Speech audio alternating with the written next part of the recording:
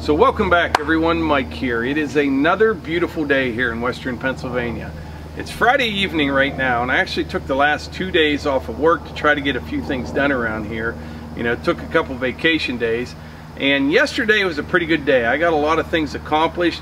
Today I got absolutely nothing done around here. It was just one of those days. First thing this morning, they showed up and they installed the gutters on the new building, and they did a fantastic job. They're only here about 2 hours, and I got some footage that I'll show you here in just a bit of them working in that seamless gutter machine. Fascinating tool that they have there. You know, one run across the back of that building, 72 or 74 feet long, one continuous run, all out of the back of a trailer, which is pretty cool. But anyway, like I said, it's Friday evening right now, and what happened between then and now was I was real busy with some work calls, had some things going on a job that I was working on. And even though I was on vacation today, I had to drive to Ohio to go get my eyes on a few things and get some things straightened out, and I just got home. So I should kind of tear into things right now, but I'm going to run daughter Eva over to the gym, and then what I'm going to do after that, we're going to go for a little ride in the Ranger. I haven't even been out in the woods for, I don't even know how long, a week or two, and the leaves are turning. It's just a beautiful day out. And I want to get a look at some maple trees down in Maple Grove. You know, they say sometimes you need to stop and smell the roses. Well, tonight we're going to stop and go look at some leaves before we do anything else.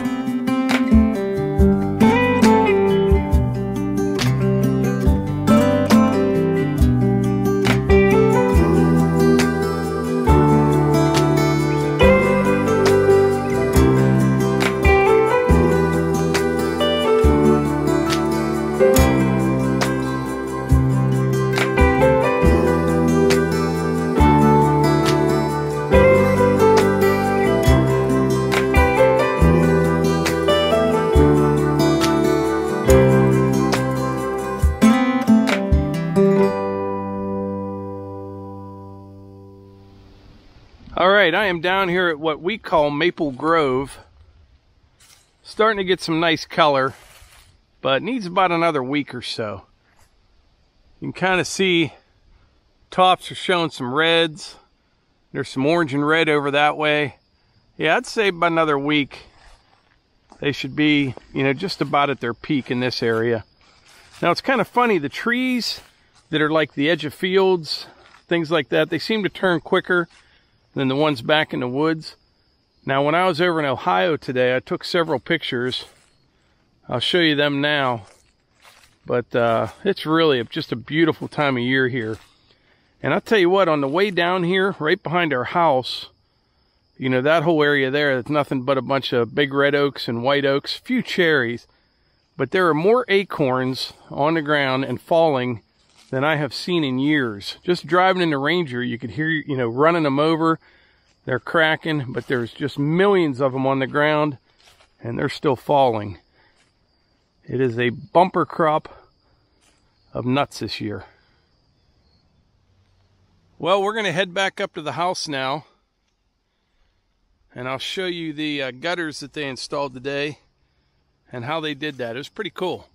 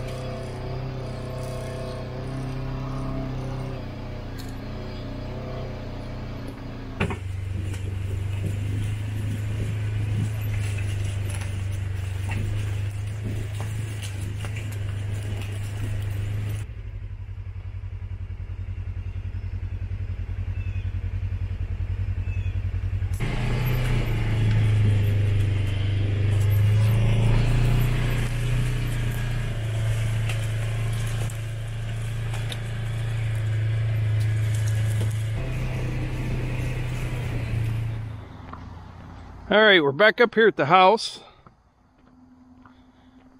And as you can see, we have gutters now. They're 5-inch gutters. And all they do is run them down and a couple feet out. I'm going to have to take care of these pretty quick.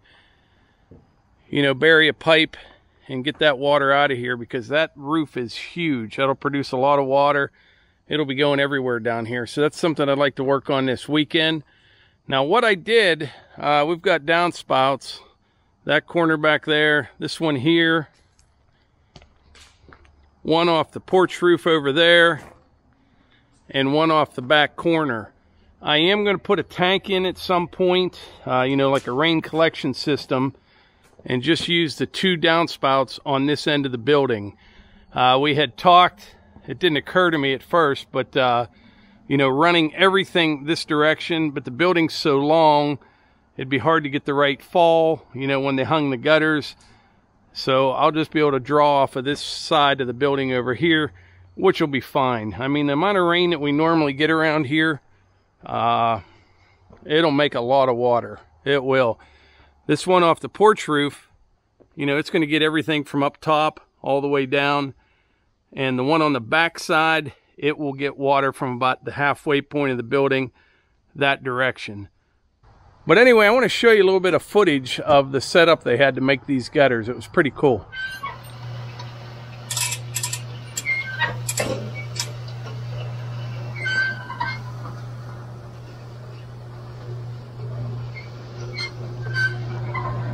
Oh, that is pretty slick.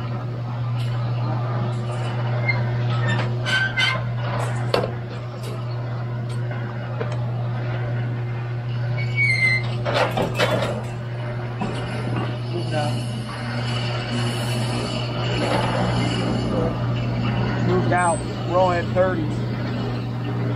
There's about half.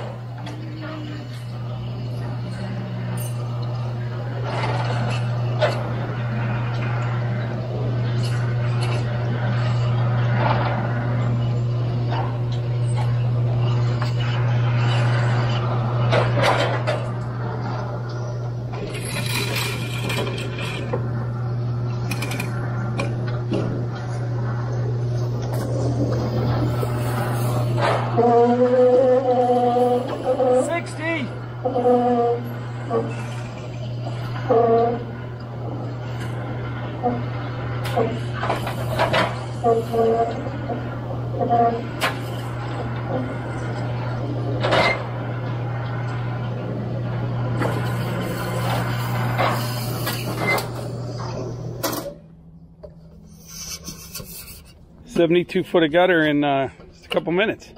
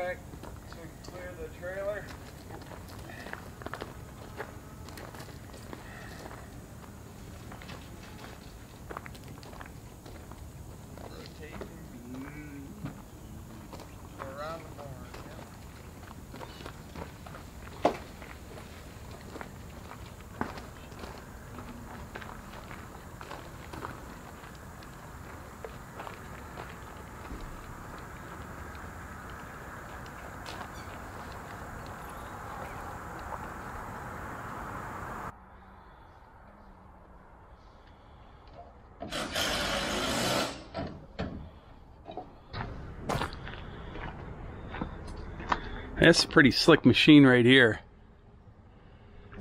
KWM Gutterman.